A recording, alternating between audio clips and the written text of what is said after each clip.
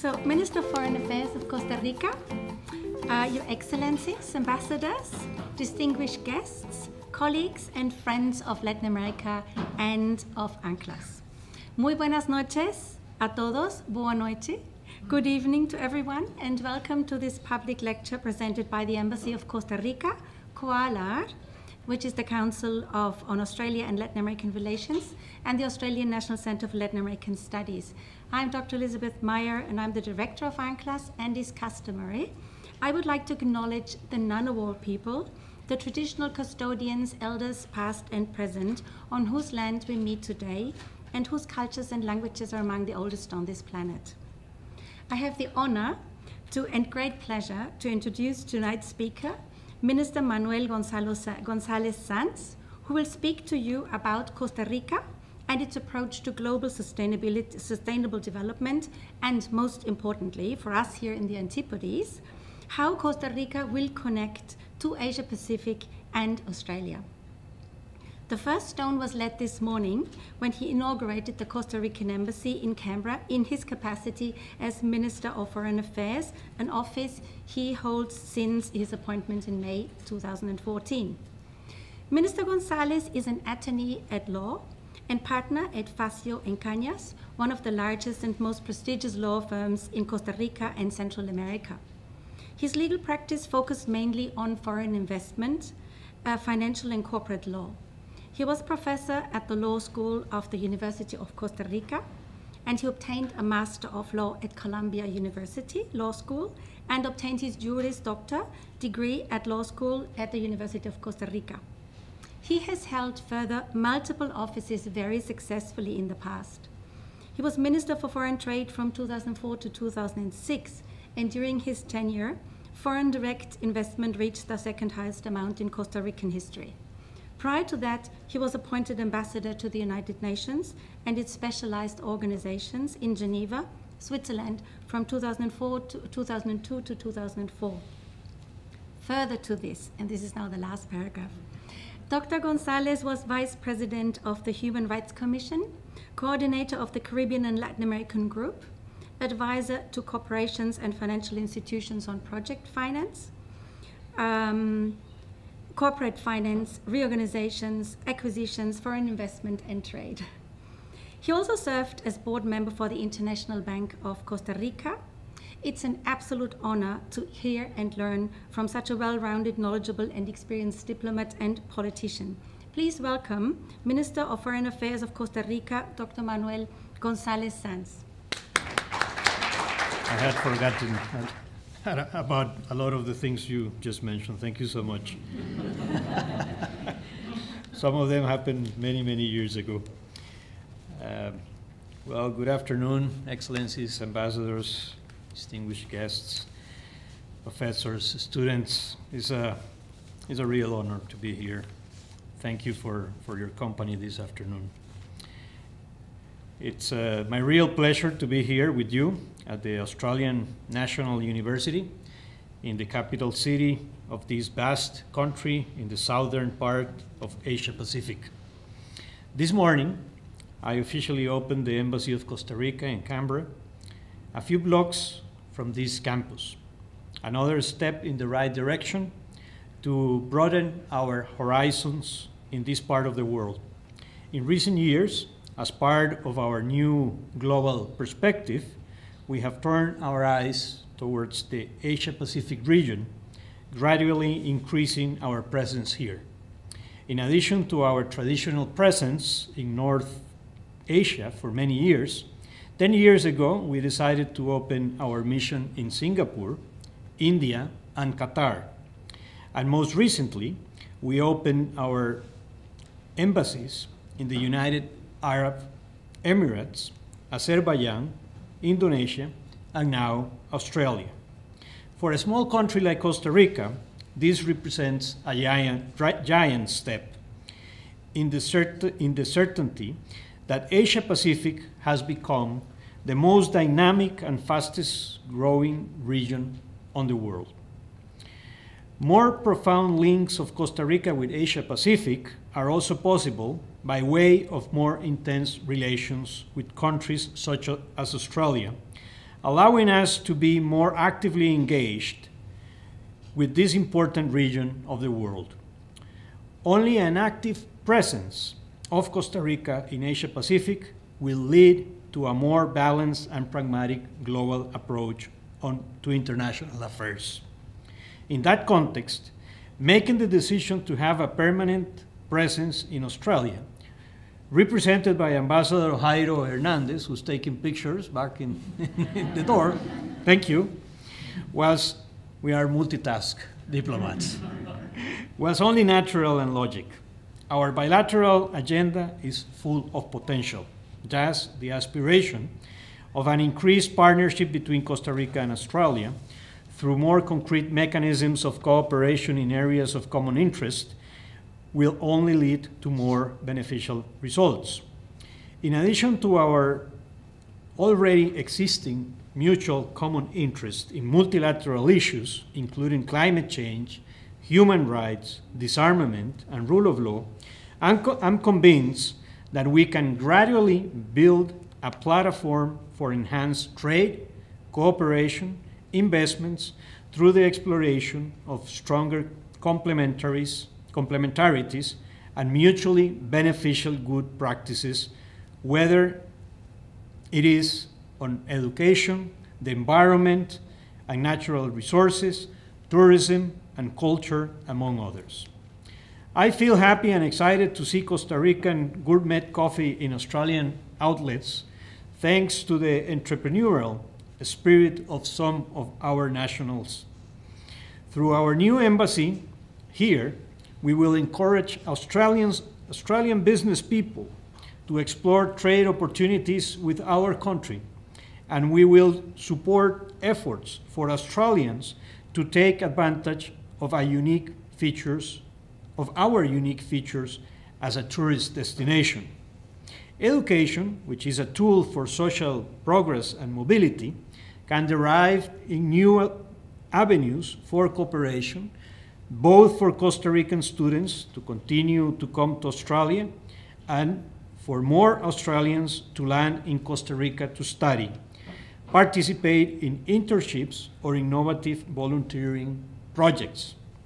We will be delighted to see more young Australians, like those in attendance today, to cross the Pacific and immerse in a new and lively experience by exploring the unique features of our biodiversity, eco-adventure projects, renewable energy solutions, and environmental care trends. Traditionally, ruled by civilians, Costa Rica has gone a long way as a nation devoted to disarmament, human rights protection, and respect of international law. We are a nation that has experienced 7 continuous decades of peace, a country that once was a primary exporter of agricultural products, has become a solid platform and an attractive destination for investment in high-tech goods and services, while welcoming millions of visitors a year in search of the magic of nature and unique ecological treasures.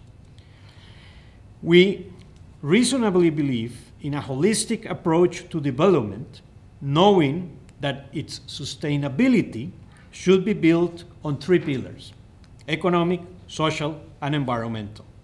Gracias. Our societies require production of wealth, reduction of inequalities and poverty, as well as fostering environmental protection. Furthermore, from our perspective, development can be sustainable only if it is inclusive and equitable and puts the human being at the center of the public policies. Inequality is one of the main issues, and this applies to rich and poor countries alike. The Sustainable Development Goals, SDGs, are then set of goals applicable to every country. This inclusive and equitable approach should be applicable to middle-income countries like Costa Rica, Economic transformation should be measured based on a multidimensional approach. The UN system and other relevant institutions must work together to establish more complex yet transparent and fair mechanisms that better reflect our middle-income countries' diverse realities and challenges by defining system-wide guidelines and criteria. People, planet, prosperity, peace, and partnership are elements of an integrated approach for shaping the 2030 Agenda for Sustainable Development and its 17 Sustainable Development Goals, or SDGs. The agenda recognized important principles for implementation, such as universality, integration, and leaving no one behind, meaning that it applies to all countries at all levels of development and also to governments and all other actors, that the challenges of development are multidimensional and the goals are indivisible and interlinked, and that no person or country should be left behind from the achievement of sustainable development. The development agenda is also closely linked to the Paris Agreement and the Sendai Framework for Disaster Risk Reduction. Action in one area benefits the others. The Paris Agreement is a historical success in harnessing much-needed global cooperation. However, as science indicates, increased commitment on the reduction of emissions is needed in order to close the gap to achieve our global goals. The urgency of this task demands pre-2020 actions immediately. Our experience in Costa Rica has demonstrated that the argument that environmental protection and emission cuts harms economic growth or development is pure myth. Costa Rica's decision to go renewable was in no way improvised. It's my country's determination since its inception as a republic to craft a political system profoundly committed to ensuring the common good through public education, sound public policies, good public strategic services, and solid democratic institutions. The successful implementation of this vision on human and sustainable development, profoundly impacted by the decision to become a disarmed country in 1948, explains why Costa Rica was able to devote the so-called peace dividend into human development programs and to be considered by international standards as one of the happiest nations on earth. We believe that a well-educated, healthy population and without gender bias is a key driver for peace, competitiveness, and the improvement of productivity. While we face major challenges on issues such as infrastructure, we have made important progress in other areas, such as technology and innovation.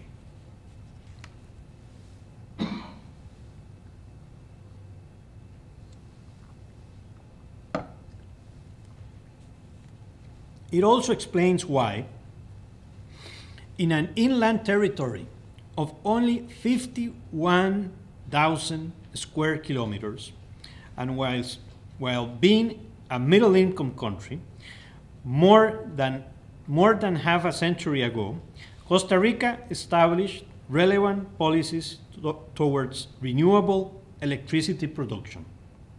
Hydroelectric power is our main source of energy supply, and just recently, my country made an international news for the extraordinary fact that in 3 consecutive years, more than 99% of electricity production was from renewable sources. We were also able to revert deforestation and protect 25% of our inlands, 17% of our territorial sea under some kind of either public or private environmental protection regime. In 1987, the forest cover was 30% of the land, while in 2015 represents 51.4% of the territory. These conditions reflect our commitment to the world at large. For a small country, we host 4% of the world's biodiversity in only 0.01% of the world's territory.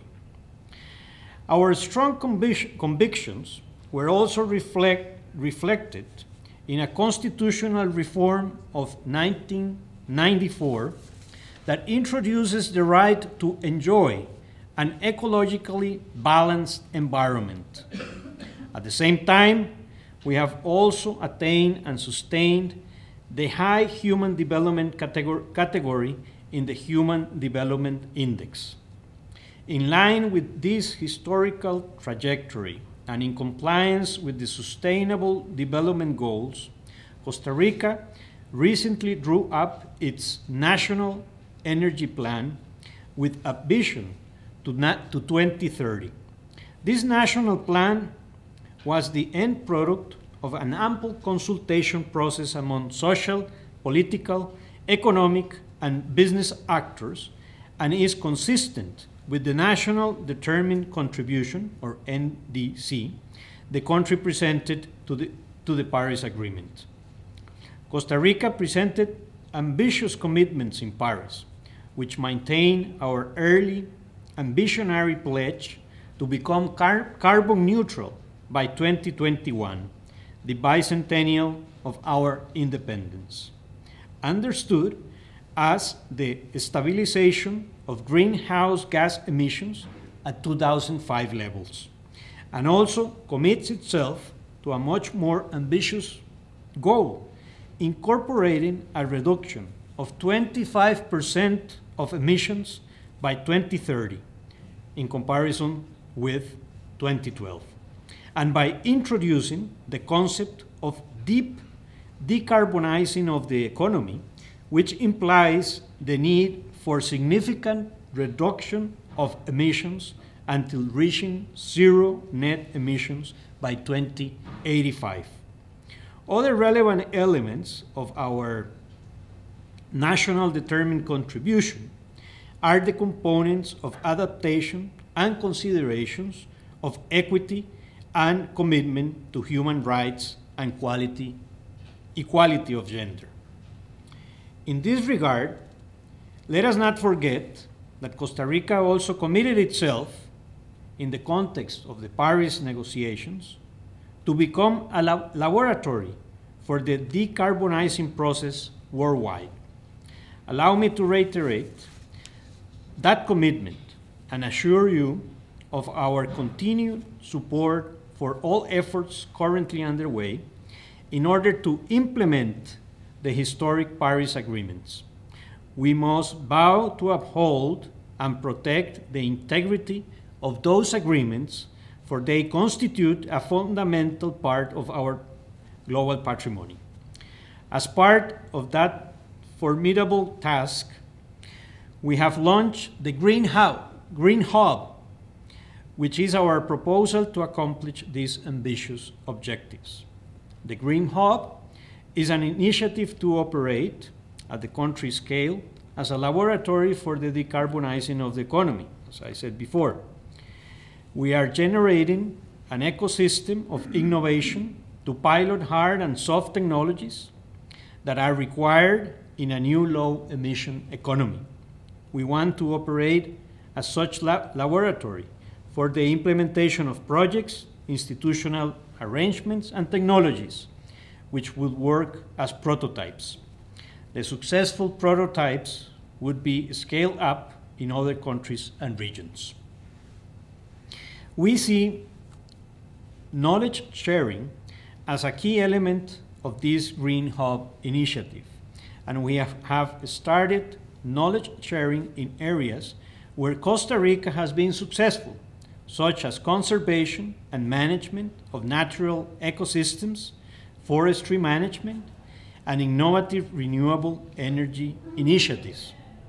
We visualize the hub becoming a global epicenter for triggering solutions for post-Paris societies. We consider that national ownership and long-term planning is the key to achieve development goals. In this regard, Costa Rica is in the process of integrating the Sustainable Development Goals into national planning process and instruments, including the production of the indicators needed to measure the advancement towards the SDGs. Other important element is the engagement of all sectors of society. On September 2016, Costa Rica was the first country to launch a national Sustainable Development Goals Pact. The three branches of government, the civil society, local governments, academia, and private sector committed themselves to work together for its implementation. Also, Costa Rica created a high-level council with the participation of the President of the Republic, the Minister of Planning and Economic Policy, the Minister of the Environment, and the Minister of Foreign Affairs. This high-level political commitment and coordination is critical for achieving the SDGs. However, on this topic, the march goes on, and we are certain that we will continue to raise our voices in order to achieve the common objective of evolving towards a global low-carbon development path in order to hold the rise of the global average temperature below 1.5 degrees and increase the ability to adapt to the adverse impacts of climate change. While this might seem like a daunting objective, given the forces we have against, I can assure you that it is not if all commit to rise our ambition in climate action. In order to conduct and achieve the SDGs, Costa Rica focused their commitment to support small-scale and family farming and food production. Costa Rica recognizes that nearly 80% of the extreme poor live in rural areas and work in agriculture. Nearly 800 million people throughout the world still suffer from hunger, and family farms seem to be a key to address these interlinked obstacles, since they produce more than 80% of the world's food in value terms. To strengthen the international commitment to support family farmers, and inspired by the success of the International Year of Family Farming adopted by the General Assembly of the UN in 2014, Costa Rica launched months ago the initiative to declare a decade of family farming within the UN system. We strongly believe that a long-term international commitment in favor of family farmers would greatly contribute to our common efforts to end poverty in all its forms, to reduce inequality, to ensure economic empowerment of women, and to combat climate change among more than 10 different SDGs that we have considered interlinked to family farming, following also the people-centered nature of the Agenda 2030. Some of the main pillars of the decade that we are proposing include the end of all forms of discrimination against women and girls in rural areas and the promotion of their empowerment through the facilitation of access to information and decision-making processes. We believe multilateral action is the most enduring way to achieve sustainability in an age of increasing global challenges, because international solidarity and cooperation among states, large and small, is essential for achieving human development. International networks are indispensable to face the growing threats we are facing in our planet's environment. We must also carry out truly effective actions of inclusive development, and those actions are mostly of a political nature. They are political because they entail a ground change in policy so that we can effectively address the basic needs of the most vulnerable. These policies imply universal access to high-quality education and real access to means that may enable entrepreneurship and adequate job access.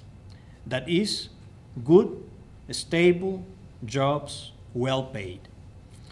We also note that human rights obligations and commitments are also integral, as they have the potential to inform and strengthen international and national policy making in the area of climate change, promoting policy coherence, legitimacy, and sustainable outcomes.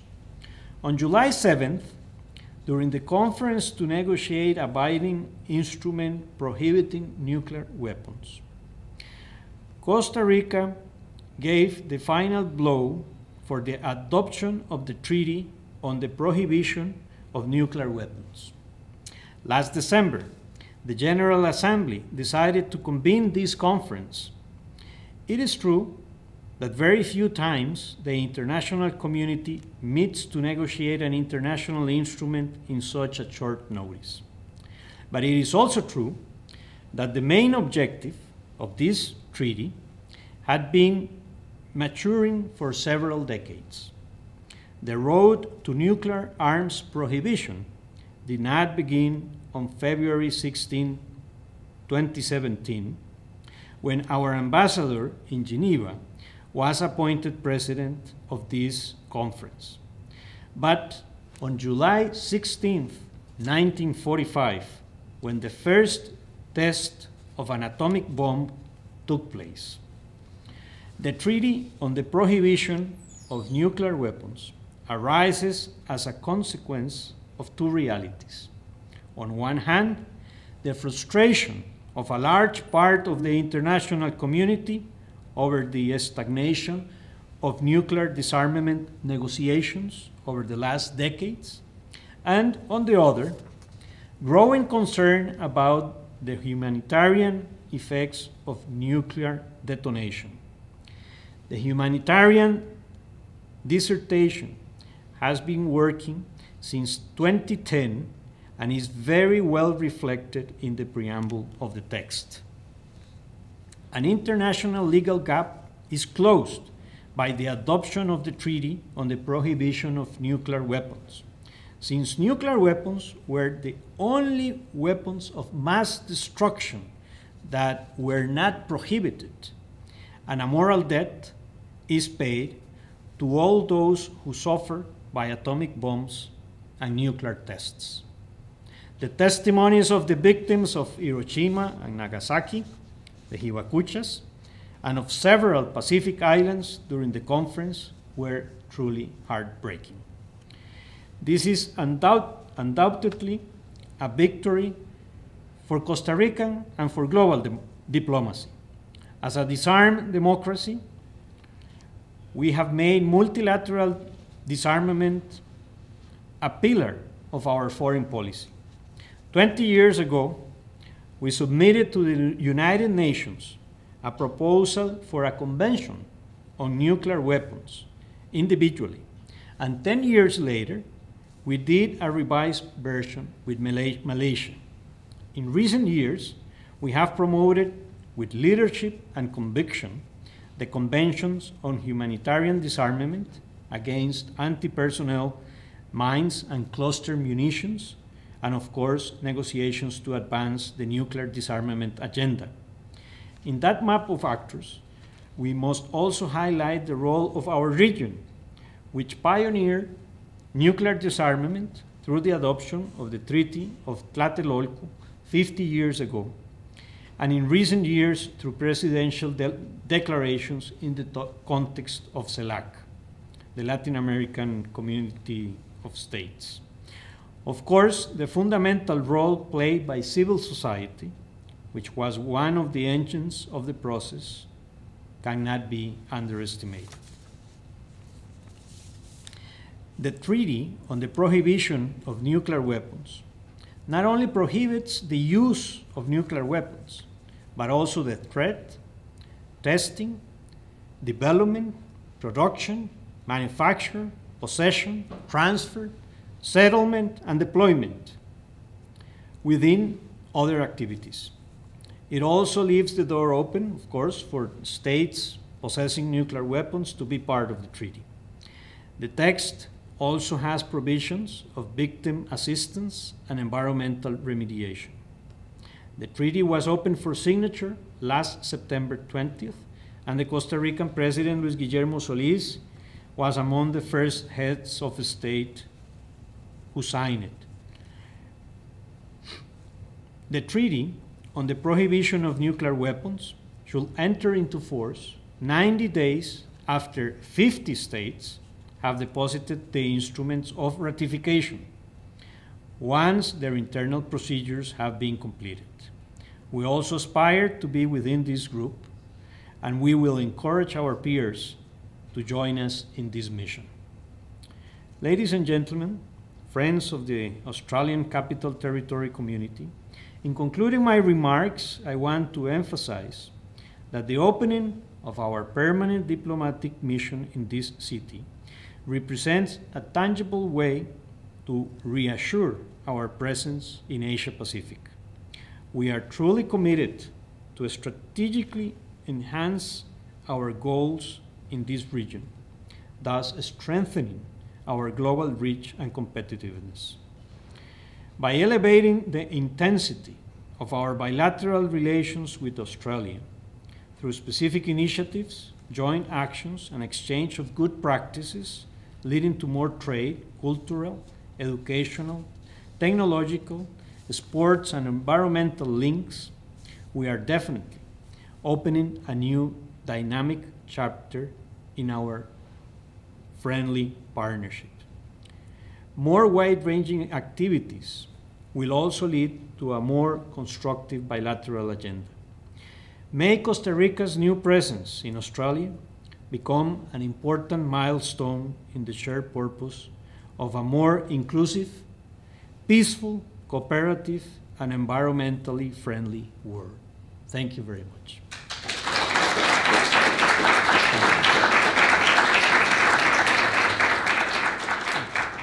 Thank you for your questions, very good ones. Yes, we would like our ambassador in Australia to also be concurrent in New Zealand and other surrounding areas, mainly in New Zealand to start with.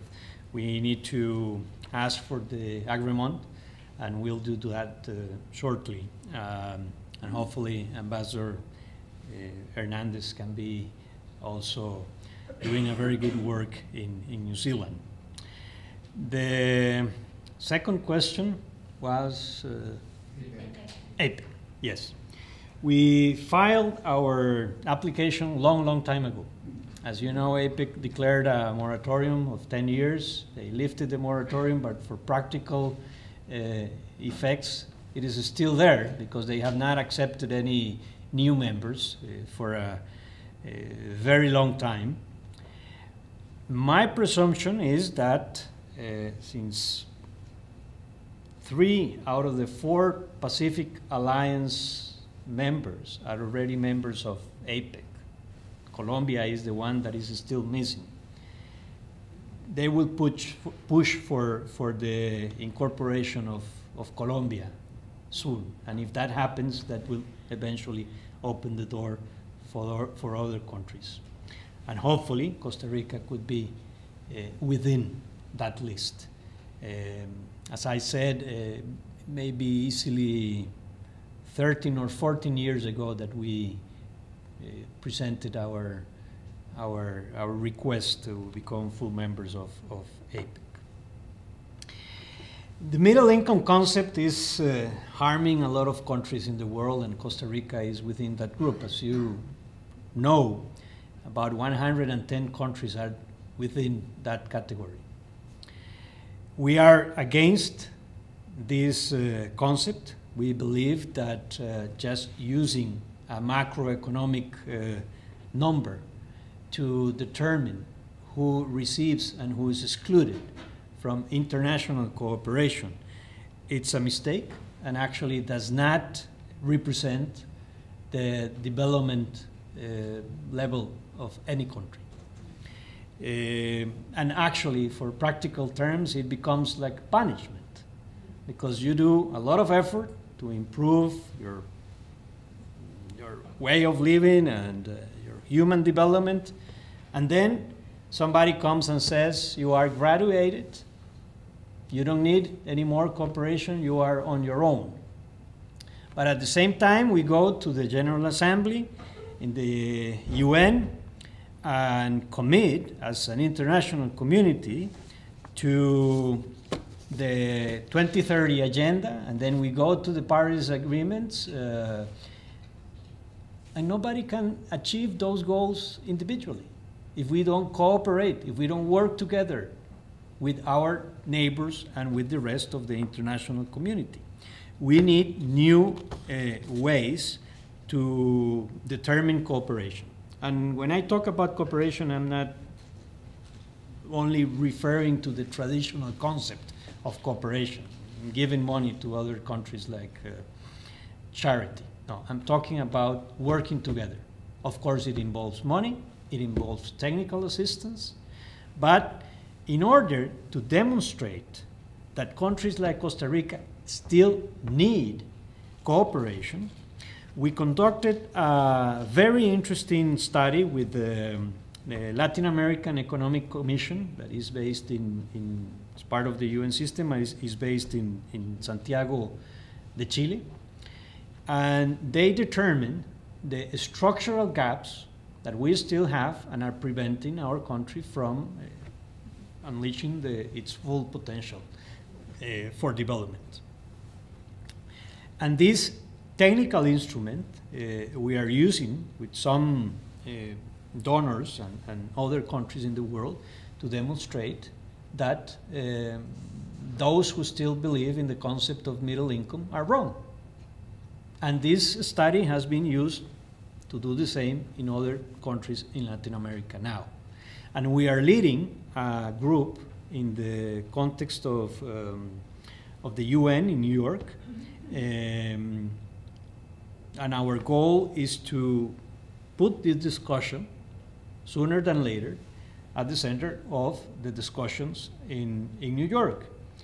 Obviously, we have a lot of challenges. There are a lot of countries that do not want to discuss about this. It's very easy to, to exclude 110 countries in the world and keep graduating the rest and forget about working together, as I mentioned. So it's a real challenge, but and that's why I always included this matter of middle-income countries in my agenda, in my bilateral meetings, and also in my speeches in the multilateral arena. So thank you for that very good question. Well, you're touching upon some of the main challenges that we have. Ambassador, I'm sure you remember the external debt crisis in the early 80s. All of the Latin American countries were affected by that. Costa Rica was not the exception. And we had the development model of import substitution created also by the Cepalino model. And that time coincided with also with an oil crisis, as you remember. So we had to learn it the hard way. Our economy went bankrupt at that time. And if we add the stubborn decisions of the president at that time, it made the whole thing even worse. So, and at that time we were basically dependent on 4 commodities: bananas, sugar, meat, and coffee. And those created those were the sources of hard currency. So the economy went down, and it was a complete disaster. And it needed to be stabilized, and we realized the hard way that we needed to transform our economy, open up the economy, integrate it to the global economy, and we did it gradually. Nowadays, we are proud to say that we are exporting 4,500 different products to 160 countries in the world. Agriculture products are still important, but just to give you an idea, even though coffee is still very important and we are well known for the quality of our coffee, coffee only represents 3% of exports nowadays. So diversification and transformation of the economy were the key elements. And another thing that we decided a long time ago was not to compete with low wages, salaries. Those industry, mainly the ones related to the textile industry, move elsewhere because our salaries were much higher than other countries, and in particular in China. So labor protection has always been very important for us. Protection of our labor force. We have to watch out because in some occasions it has put us in a very high level, becoming very expensive to do some business. And the other thing that we decided was to be to have an economic development model that will protect the environment, that will be friendly with the environment. Nowadays, everybody talks about those issues, and it's good that finally we as international community, we are conscious about that. But the reality is that Costa Rica started to protect the environment in the mid-60s with national parks, with reserves. As I said in my speech, nowadays between 25 to 30% of our territory is protected in some way. Either as a national park or private reserves, and the government pays for what we call environmental services, pays the owner to preserve primary forest and also some incentives to reforest the land. And the other element that I would add is something that I also mentioned.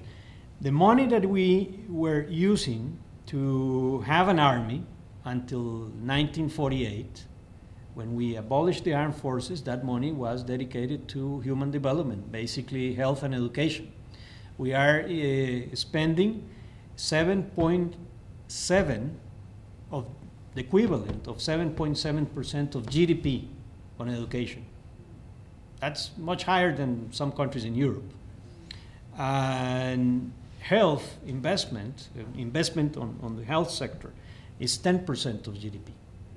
So that has allowed our people to be educated and healthy and skillful.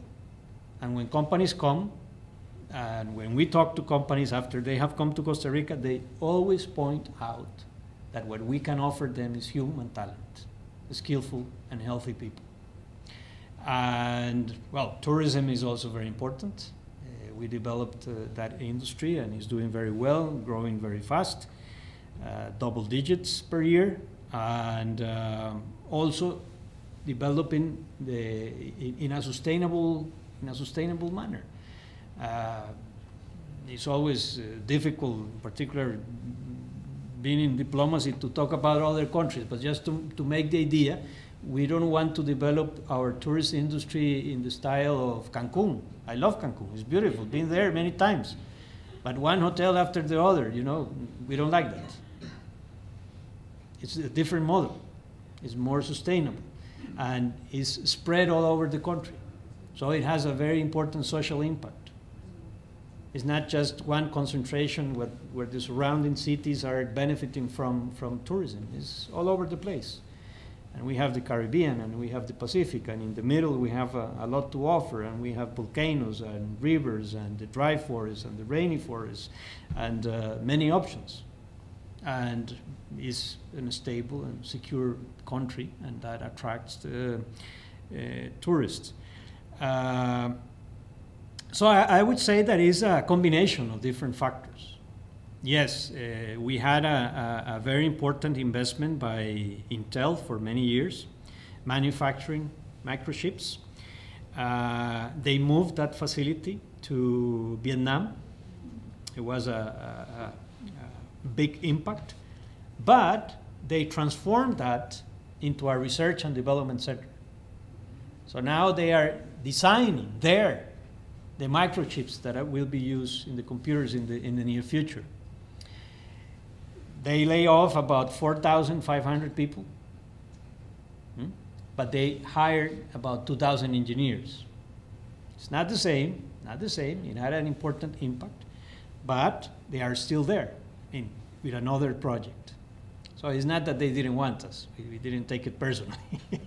It's because, you know, the trend moved somewhere else, and Asia, well, it's, we need to compete in a better way.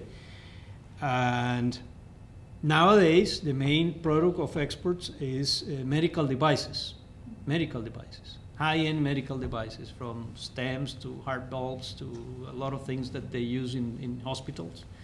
And we have created gradually, doesn't happen from one day to the other, very important cluster. There are about 80 multinational companies in that particular sector, in medical devices manufacturing. 1/4 of the Fortune 500 companies are doing business in Costa Rica.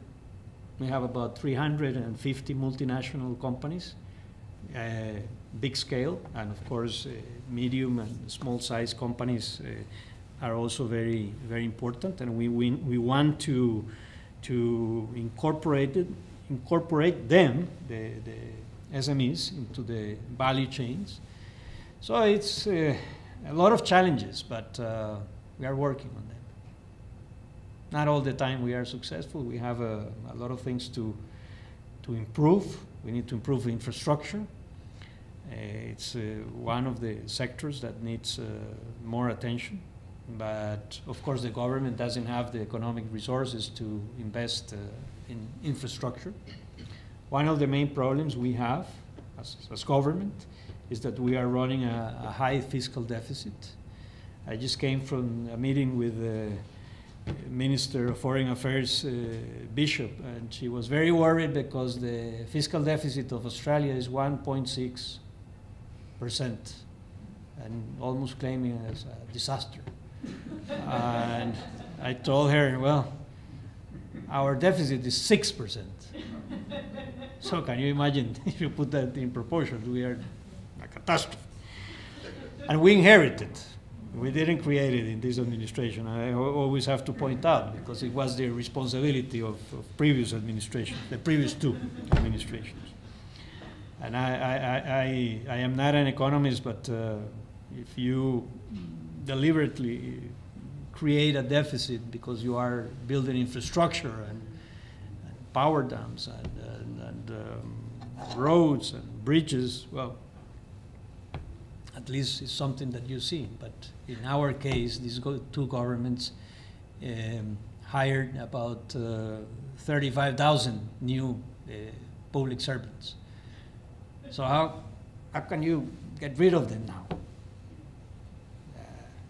Transforming the public employment regime is difficult, of course, and popular, but well, that's another story. But that's the main challenge we are having at the government's level. we have been fortunate that that factor has not contaminated the rest of the economy. The economy has been growing at an average of 4.2% per year. It's a very stable economy. The exchange rate is stable. Inflation is extremely low, around 1% per year. So that has helped. Migration? Oh, Immigration. Well, immigration is a situation that is affecting everybody. Everybody. There is no single country that is the creator of the phenomenon, or is the destiny, or has the tools to solve the situation. If we don't work together, in particular in Latin America, for instance, we had we ended up having about 10,000 Cubans by the end of 2015 who wanted to get to the United States because of the dry food, wet food policy that they had at the time. They were coming through Ecuador. Yeah, because of the, it's reality. I mean, there were different factors. I'm not talking against Ecuador, your country. I'm just pointing out that for many years, we as in the international community insisted on Cuba, on letting people go out and give them, legal documents to travel abroad. That was one factor. They started to flexibilize the policies to let people travel abroad. You didn't request visa for Cubans, so they started to come, thousands of them, to Ecuador and started fleeing north to get to the United States because of these policies. As you know, just by claiming I'm a Cuban, when you touch American soil, you already were entitled to some special immigration benefits. So that was an attraction for thousands of people. As you remember, the Obama administration, at the very end of the administration, changed that policy. So the numbers have decreased. You were very helpful in imposing the visa again, so the numbers went down. And what I'm saying with this is that we were able to work together. If you or any country would say, no, it's not my problem. They come and go. It's not my problem. So you pass the problem to the next country. That's not fair. So we need to work because nowadays, in our case, we used to be just a transit country. So it would be very easy just not to pay attention to the thing and let people go. But now we are also receiving a lot of migration from many countries around the area. And in addition to that, and not many people realize this, is that during the last 4 decades, we have been receiving migration, thousands and thousands, hundreds of thousands from Nicaragua. Usually the migration is south to north. Here is north to south. I don't know if these numbers are correct, but I was told a couple of years ago of a survey done in Nicaragua. I think the numbers are very high, but may be true. And they said that about 50% of the population will leave the country if they could. And 80% of that 50% would go to Costa Rica. And we cannot prevent them from coming. I mean, it's too porous, the border, the river, the mountains. I mean, we don't have the resources to stop them, right? Nowadays, more or less, 13% of our population, and we are only 5 million people, about 13% are Nicaraguans. During all this time, I'm not talking bad about Nicaragua. Nevertheless, I can talk very bad about the government of Nicaragua, and I'll be very happy to do that. Yeah, we have a very tense situation with them. But we solve our issues in The Hague, in the International Court of Justice. Actually, right now, we have 3 cases with them there. But we have been able to incorporate them into our economy and into our social structure. So we see a benefit in the migration. But the migration has to be in order, has to be regular, and has to be secure. Because we always see the migration flows from the human rights perspective, not from a national security perspective. National security is secondary. Other countries see it as a national security threat. So it's a different approach. So we have to have this dialogue among ourselves, I mean, in the region, in the Latin American region. And of course, as you know, we are countries working for the